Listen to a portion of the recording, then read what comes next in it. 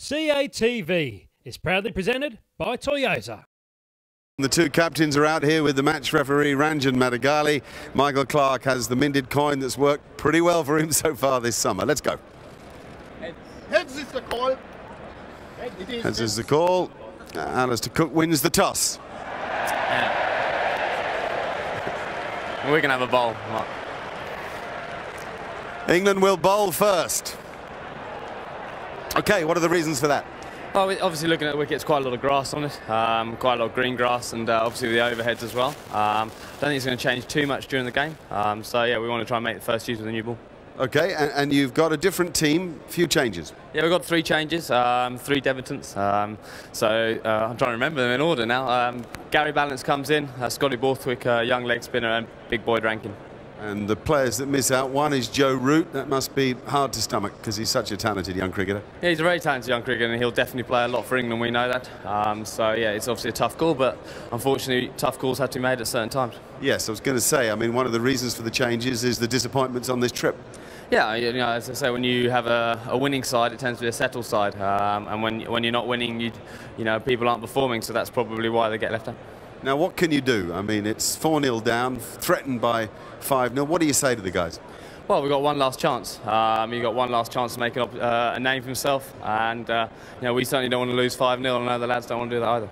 Can you have clear minds? Well, that's part of the challenge. Obviously, when you lose games of cricket, especially the last game when we got ourselves in a situation or position where we could start to put pressure on Australia, and we didn't. But that's gone now. We've got to just make sure we concentrate on what we do in this first hour. And do those fresh faces help lift spirits a bit? Yeah, I think it's always exciting watching guys make their debut. I think it's a fantastic achievement for them, a very proud moment for them, and it kind of harks you back to when you made your debut, and kind of brings all back those memories as well. Good. Go well. Cheers, mate. Thanks. Right, Michael Clarke is here. There are only 2 Australian captains who have completed a 5-0 whitewash of England. Do you know who they are? I do know who they are, Mark. Warwick Armstrong and Ricky Ponting. That's not bad. Can you be the third? We're about to find out over the next 5 days. I think if we play the same way we've played in the first 4 test matches, there's no doubt about it. I think today's going to be quite tough, batting first on this wicket though, so we've got a big job ahead of us. You've called this team, somewhere I read, the Unchangeables. Are you unchanged?